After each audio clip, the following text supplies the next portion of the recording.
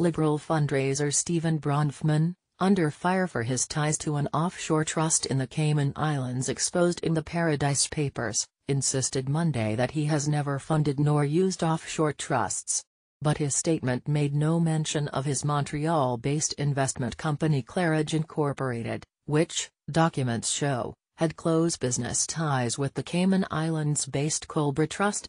In his response to the leak of tax haven records, Bronfman said he had no direct or indirect involvement with the trust other than an arm's-length loan made over a quarter-century ago that was repaid 5 months later. In fact, the Paradise Papers show that Claridge helped set up the trust as part of an expansion of the Bronfman family's investments in Israel in the 1990s and 2000s. The leaked documents show that the Bronfman family would loan millions of dollars to the trust that would then be used to purchase investments in Israel. The documents, released Sunday, are part of a trove of 13.4 million files from 2 law and financial services firms specializing in offshore business as well as 19 corporate registries from jurisdictions frequently used as tax havens. They include correspondence, internal memos and financial statements and were leaked to the German newspaper Süddeutsche Zeitung and shared with the international consortium of investigative journalists and media around the world,